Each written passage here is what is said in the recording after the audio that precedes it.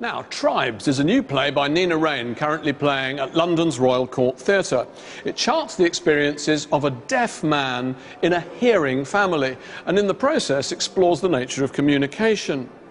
In researching her play, Raine interviewed a number of deaf people, including one of our very own culture show directors, Billy Magger, and his wife, Kathy. We sent them along to review the show.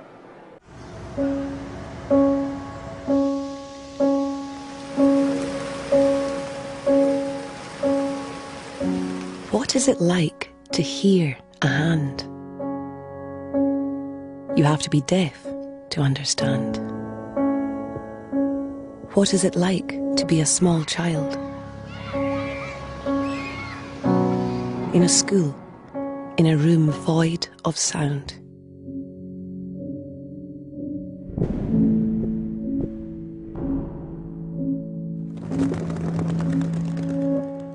My name is Billy, and I'm deaf.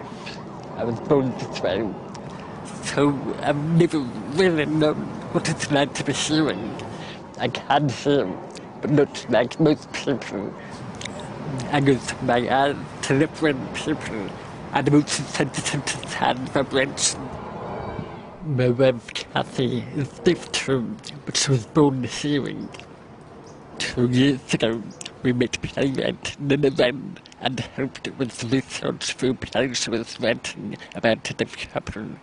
Tonight, we've come to the Royal Court to watch Tribes with more than a little trepidation about how much of our nerves have made it unchanged. We're about to go in and watch the play, and I think we're both feeling a little bit nervous and also very excited about what the play is going to be like. I think there are some very close parallels with what happens to those characters in the play. So yes, there's a bit of apprehension. Will we recognise certain aspects of what happens to those characters? But I think we'll keep an open mind for now. Be quiet. I think that's them. It's okay, we can carry on. They're deaf. They may be deaf. They're not stupid. Oh, it is possible to be stupid and deaf, you know. Tribes tells the story of my namesake Billy, a young man who, like me, is the only deaf member of a hearing family. But he's not the only one who struggles to come into account. Sylvia, what do you think? Oh, don't bother answering him. The majority is always wrong, right? Ignore him.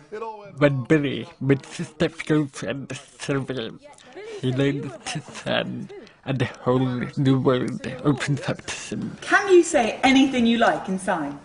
You can. You're amazing at it. Billy? I thought it was basically broken English. No, it's got its own grammatical rules. The character's called Billy, but it's not me. But I do have to admit, there were a couple of things that really did make me think.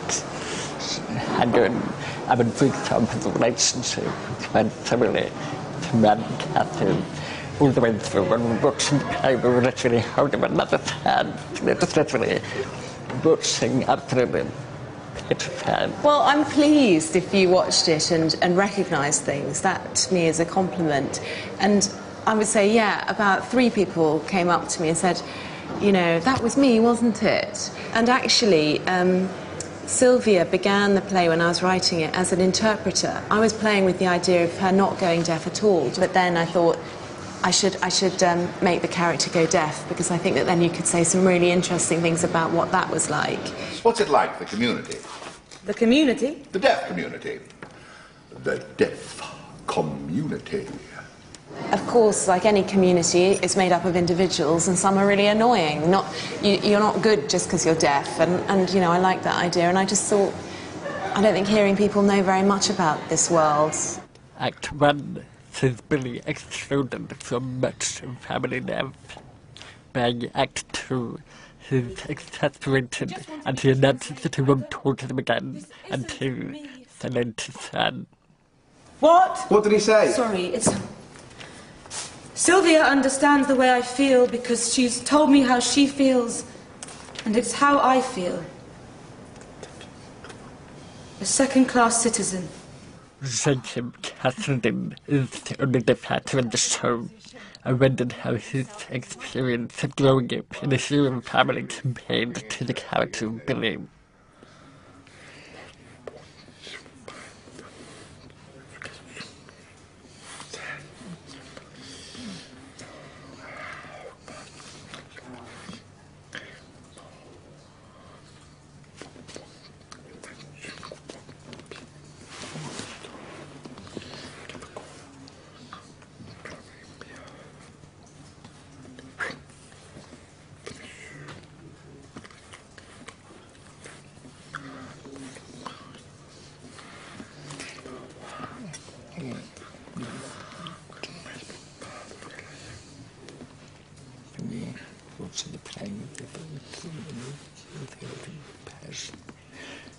How does that feel to you tonight?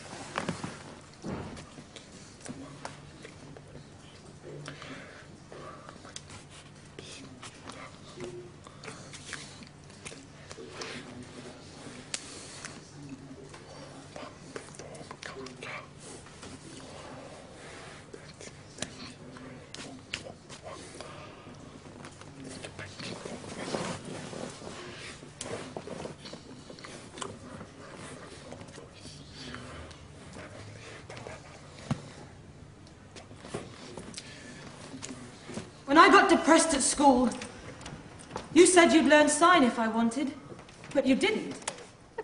You didn't want to? No, because you didn't want to hear it. But no, you adapted. I have so never well. lost my temper.